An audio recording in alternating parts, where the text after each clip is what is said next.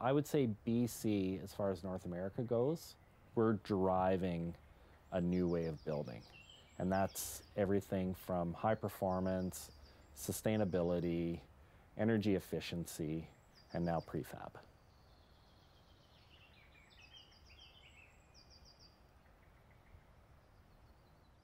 We really want to reduce the carbon impacts, both the embodied as well as the operational.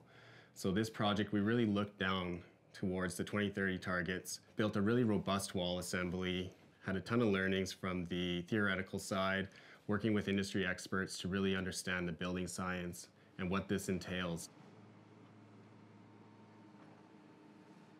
The analogy has been given 1,000 times. If you go to a BMW dealership and you're given two options, I'd feel like a factory-built car, or I'd like every single one of those parts shipped to my front yard and assembled for me in my driveway. It's pretty obvious which one you're going to choose.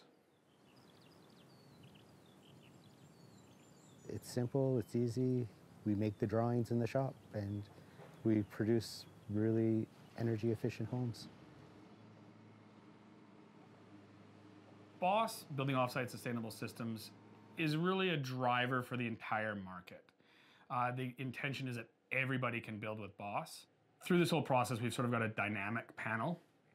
It's a standard set of details. I think the critical piece is how they connect to each other. Tangibly, what we have available on our website would be downloads, typically PDFs, that are totally free with sample plans, the design rationale, and then it gets into the actual detail of how a panel goes together, the structural details, and we've also done all the thermal modeling, so you can input that into your energy model. All the prototype houses that are being built right now hit a passive house level of performance, so they would easily meet step code 5 in that place, and that's what we've designed it for. It's really hard to compare stick frame or site frame versus offsite construction in the first place, because offsite construction, especially closed panels, are doing a whole set of trades. Like there's like 7 or 8 trades that you're putting into one.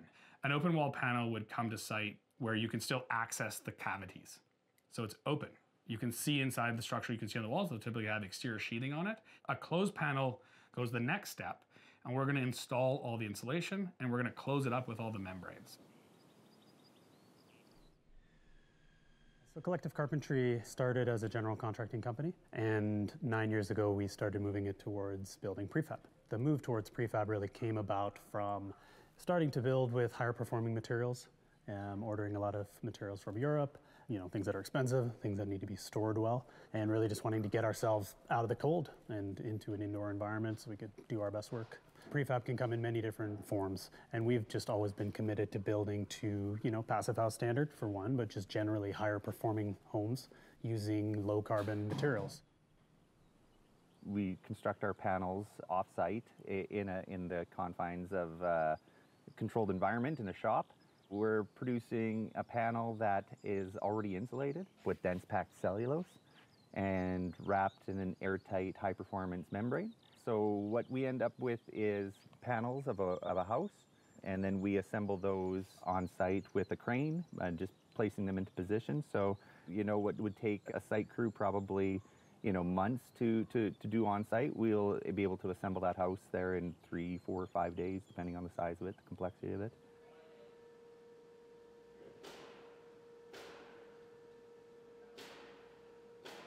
Yeah, being in the business for 40 years, Winton Homes has been providing manufactured components to the building industry. It did start with trusses. We were a truss plant to begin with. We migrated into providing wall packages for folks. Now we're getting into cassette floors, prefabricated wall components, and essentially the entire building envelope. So that's going to be able to address a number of the limitations that we're experiencing in the industry right now as it pertains to labor shortages, quality, repeatability, safety. So we did secure funding for the CleanBC project. We were challenged to create a net zero 5 ready building envelope. We gained a lot of valuable learnings from this project. The walls are very, very thick, uber insulated, so they get very heavy and they're hard to manipulate and build actually on site. So it's really conducive to actually building in a factory environment where we're able to keep quality control. This is where the prefabrication process really shines, because we're able to do a lot of this labor in-house prior to it coming to site. So it goes up nice and fast, there's less waste on site, and you get a better product.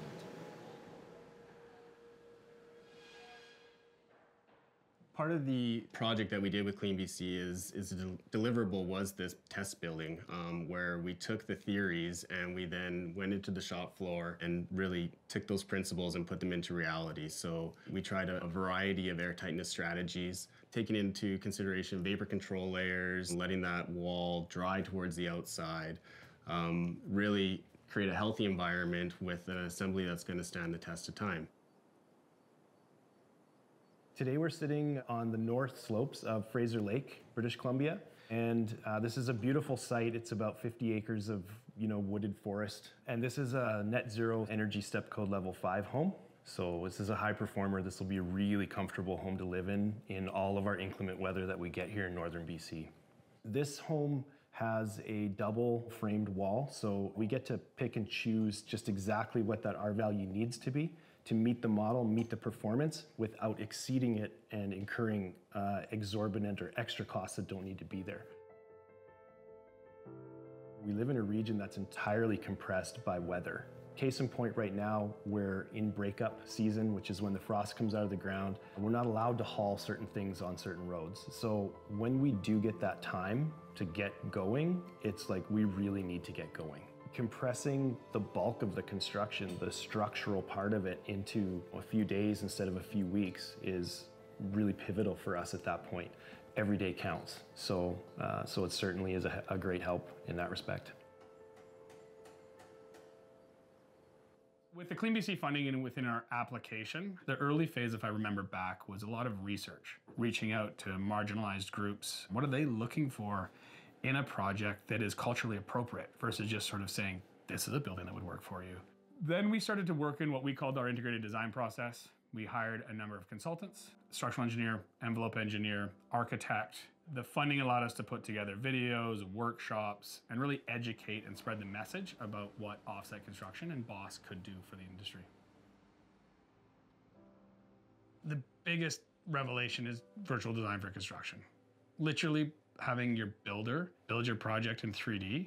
I know builders that have had to change their financial model because they get less change orders because they're doing work up front. For a homeowner, for a designer, that's good. People that work in a prefab environment for a long time inevitably become, software enhanced carpenters. It becomes a part of their toolkit. So we will take architectural plans, engineering drawings, specifications, other information, and we'll build a 3D model, which a lot of people refer to as the digital twin. It becomes an exact replica of what we will see on site. We're really looking at the placement of each stud, the placement of each joist member. We can start to do clash detection. We can look to see where the HVAC lines are running and we can work around those HVAC lines, or vice versa. The HVAC lines will see where the beam is running and work around the beam.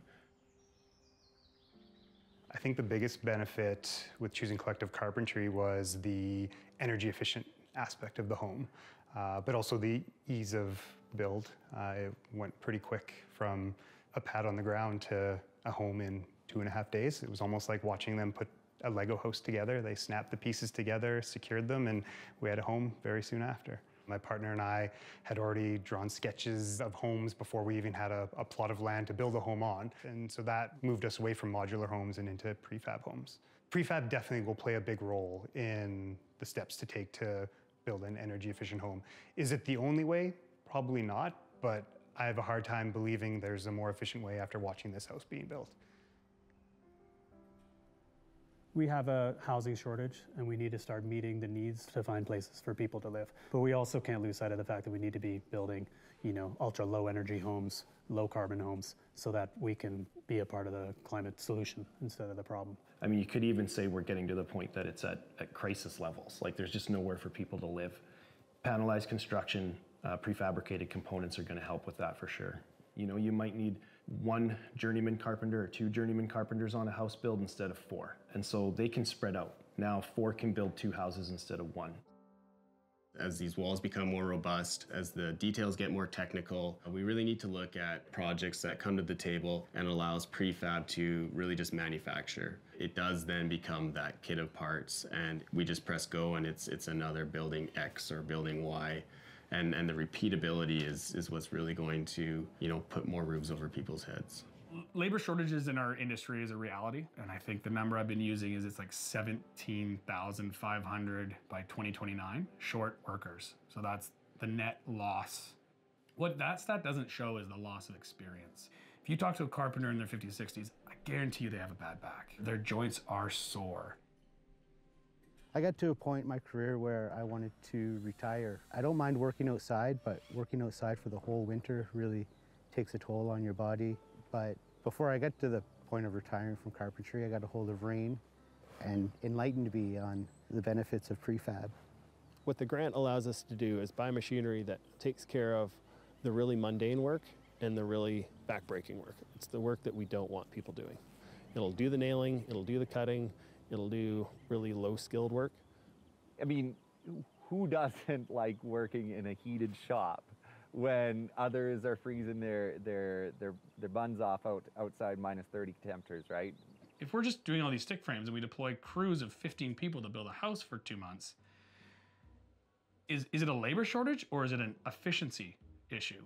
Contextually, what it means, I've got a quote right now for a Wyman line. This is a European piece of equipment. It takes 3 people to run and we'll build 50 homes a year. Try and do that stick frame.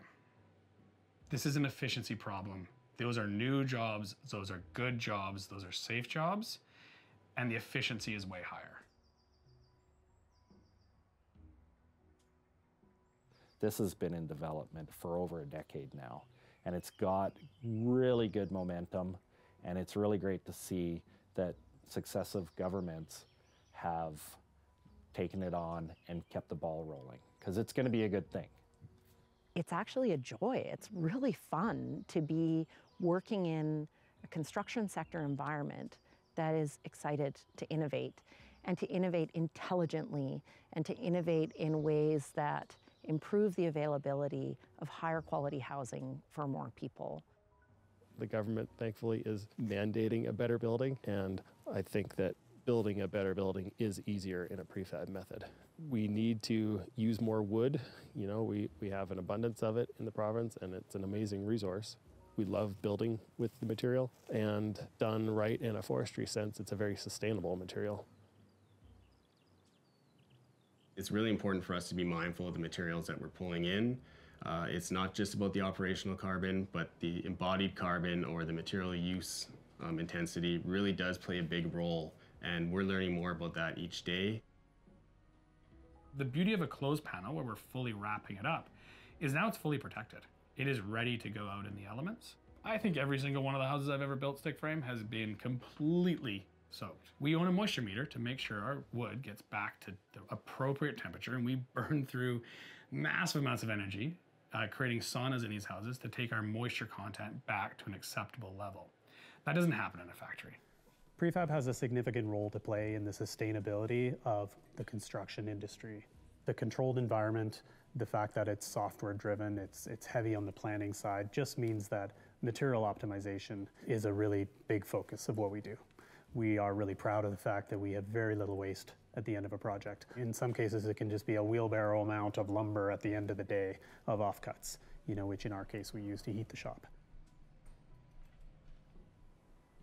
Building energy efficient buildings needs to happen because of the climate crisis. Building prefab needs to happen because it's a more efficient method. We can't continue to build bespoke buildings one at a time in a different location.